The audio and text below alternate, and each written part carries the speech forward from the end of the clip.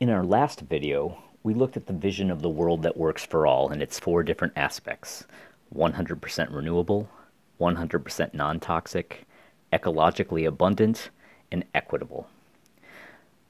To understand how close we are to this vision, we need to look at what's working and what's not working, and look at the trends in all these different areas. The renewable goal is ultimately about having needed resources in perpetuity from which to draw on to maintain life. The basic logic is that if you're using resources and wish to do so in the future, you need to make sure that what you take gets replenished. That is true whether we're looking at the carbon cycle and the different forms of carbon that we use. It also means looking at our more non-renewable resources, so metals, plastics, other forms of fossil fuel, which are also carbon-based. If we already use non-renewables like metals, fossil fuels, and fossil fuel derivatives like plastics, we need to recycle and replenish them.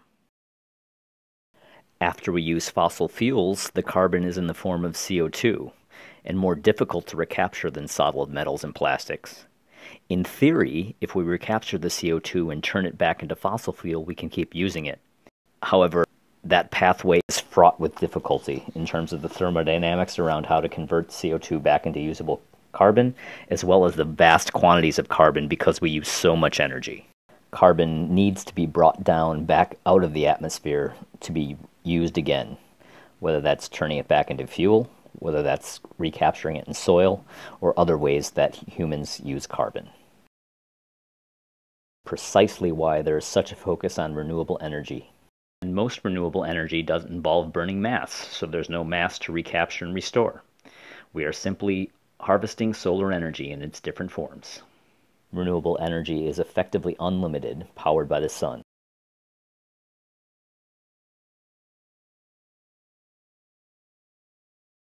Good trends can be found in eliminating toxics from air in some places. NASA has documented lower nitrogen dioxide in the air over the past decade, despite the increase in population and increase in number of cars on the road.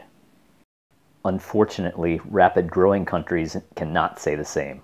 The World Health Organization has found that air pollution is now the largest single environmental health risk, and a staggering 92% of people live in places where the air is unhealthy. As for the solution, the key to protecting people is to produce less air pollution. We need to consume less, promote cleaner technologies, regulate sources of pollution, and redesign our cities. Nitrogen and phosphorus are nutrients which we and other organisms need, like really need, in order to grow and respire and exist. But when we go and make like ludicrous amounts of these nutrients available, ecosystems get very confused. So when wastewater from our houses or runoff from farms washes those compounds into rivers and streams, it can cause huge algal blooms that choke out the rest of the plants and animals in the stream. Phosphated nitrate pollution causes dead zones. The biggest example of this happening right this very minute is in the Gulf of Mexico, at the mouth of the Mississippi River. Thank you, Hank, from Crash Course. Indeed, the dead zone is an indication of water health for our nation. As of 2012, the EPA reported that more than half of rivers and streams, 2/3 of lakes and ponds, 80% of bays, and 90% of coastal shorelines are impaired by water quality standards.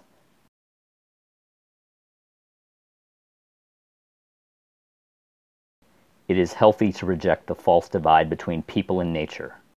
Humans are part of nature, no matter how much effort we make to divorce ourselves. What that means, though, is that we need to seek balance with the other components of our ecosystem. The fact that we have not drives a large portion of what's not working with ecology. In 2005, the UN Millennium Ecosystem Assessment found that approximately 16% of the ecosystem services examined are being degraded or used unsustainably. Humans make up an estimated 36% of mammal mass on the planet, with livestock making up 60%, leaving only 4% in wild mammals. Having been under 1 billion people for 100,000 years, in the last century we've increased to 7.5 billion humans on the planet. That drives the stresses on ecology that we saw earlier.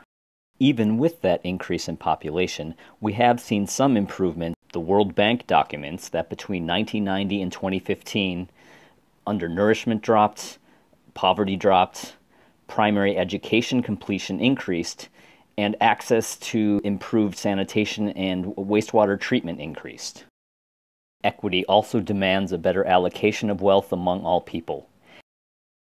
Today we have the top 1% of people owning half of global assets. If we've heard this before, seldom do we think about the flip side of that equation. Only 50% of resources are left to the remaining 99%. Even if we accept some natural differences in living and income, the vast majority should be competing for something much closer to 99%.